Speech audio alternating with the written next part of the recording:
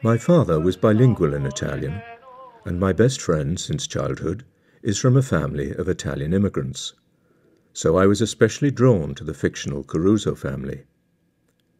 Working with a librarian at Ellis Island and with the Tenement Museum, I researched the Caruso's progress in the year 1901 from Naples to the Lower East Side.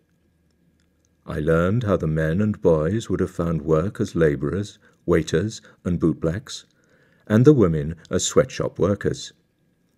It required little invention on my part to tell how the family's savings were stolen by a hustler, or how their daughter became a strikebreaker in the garment workers' dispute, and then lost her life in the terrible Triangle factory fire of 1911, or even how one of their sons was killed in a gangland war. It was these often forgotten lives of real people who provided me with my tale. Although they were frequently humiliated, the Carusos were fiercely proud of being Italian. But over 2 generations they changed. One fought in the First World War. Another was a bricklayer who helped construct the Empire State Building. Others went to live on Long Island, and gradually they became Americans.